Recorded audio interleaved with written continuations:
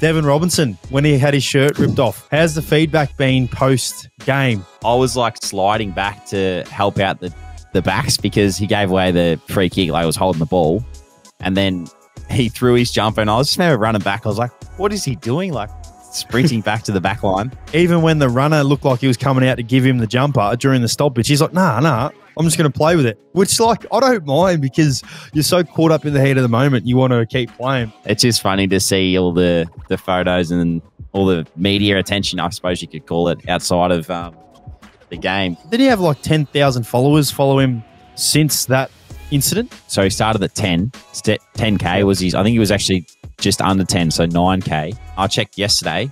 It was 45,000 followers. You joking?